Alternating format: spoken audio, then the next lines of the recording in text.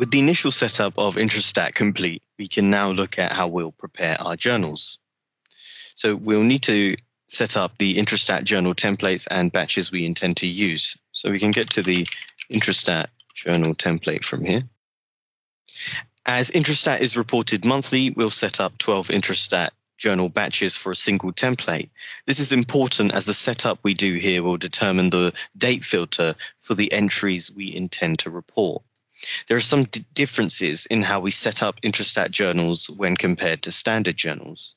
So to start on this page, we've got one created, but creating an Intrastat journal template is a case of just populating the name, which is our unique identifier, and if necessary, a description.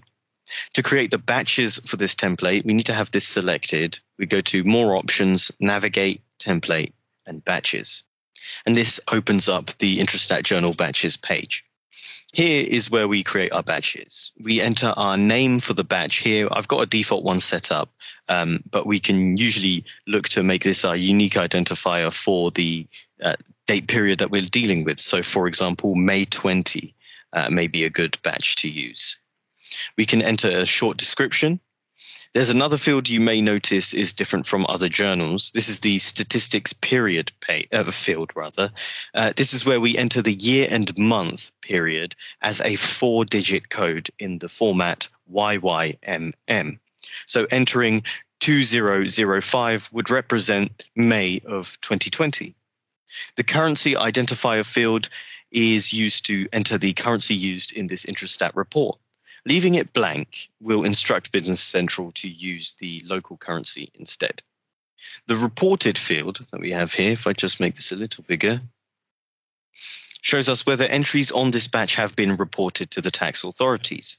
This field is automatically enabled when the Intrastat Make Disc Tax Authority batch job is run.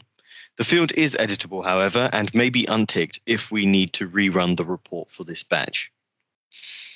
As we're required to submit Intrastat reports every month, creating new journal batches for each report will eventually result in a very large number of batches.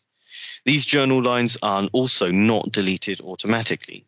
So to help us keep on top of things, we can look at deleting the batches that are no longer in use, and doing so will delete the journal lines that the batch held. And that's just a simple case of having the one that you need selected and then choosing the delete option from the ribbon up top.